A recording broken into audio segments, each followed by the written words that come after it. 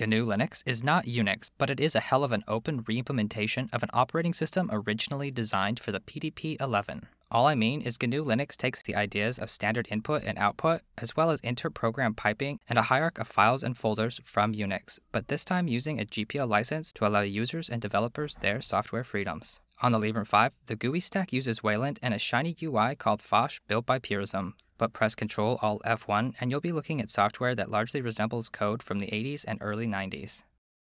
Instead of a mainframe, I have this general-purpose phone. Instead of Wayland and this nice-looking UI, I want to use this terminal.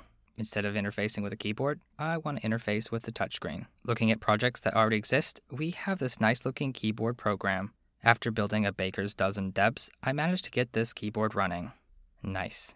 For whatever reason, I can't get this to respond to anything except Xterm style mouse input, which is not available as far as I know in this basic terminal. Past experience has taught me to stay far away from end curses. It's just not as hackable as I'd like it to be. So instead, I built this small library called UICon. This is a basic tool that offers keyboard and mouse input and exposes commands to move the cursor and write in any color. First up is getting basic touch input in the console. Looking around, GPM, the ancient general-purpose mouse, was looking like a good option. I did try using this, and it does report touch data as if it was a mouse, but the issue is when you touch two different parts of the screen, it randomly jumps. So GPM is not going to work for me. Next, I tested accessing the screen with the dev device directly. I could read events from Python, but turning this into usable touch coordinates was not going to work. Just to see what command line solutions there might be, I dug into command line tools and found evtest.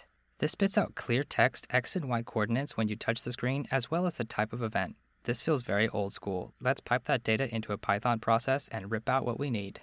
With this really haggy touch input working, I need a way of drawing one or more terminals, as well as a way to pass keyboard and touch data onto those terminals. As far as I know, the closest project is something like Demux, which is just not built for what I'm trying to do. So I built Compositerm, cause it's a compositor for terminal windows. This sucker is really where the magic's at. It lets you open a terminal of any size at any place, running any command within the bigger terminal. I can start a new bash session, or two, or use it to render small parts of a new terminal desktop environment. This is kind of the first version of what I'm calling Multilsh, a multi-shell touchscreen-driven interface for non-X11 or Wayland terminals. The top menu is its own terminal, as well as the bottom menu. All open terminals show up as apps on the bottom and can be minimized and unminimized. This bottom bar is just a program reading Compositerm's running file as well as using its hook commands. Tapping Start will open a menu terminal. For now, the program just waits for a mouse event and starts bash, but I'm hoping to add a calls app, basic messaging app, and simple things like a calculator and tic-tac-toe. The on-screen keyboard can be toggled by clicking the top bar. This is yet another terminal. It also shows up in the menu bar, which would benefit from some nice auto refresh. With a terminal open, you need to make sure it's in focus. This is done when you tap any app except the keyboard. You can see it still sends click data to every app. It really shouldn't do that. With a new terminal in focus, the on-screen keyboard can send basic characters, as well as the enter key. The other keys still need some work. Keyboard events are passed to whatever terminal is in focus, which makes using an external keyboard an option. If anyone takes a liking to this project, or if you want to dig into how it works, you can find all the source code online under the GPL3 license. Thanks for watching. Bye.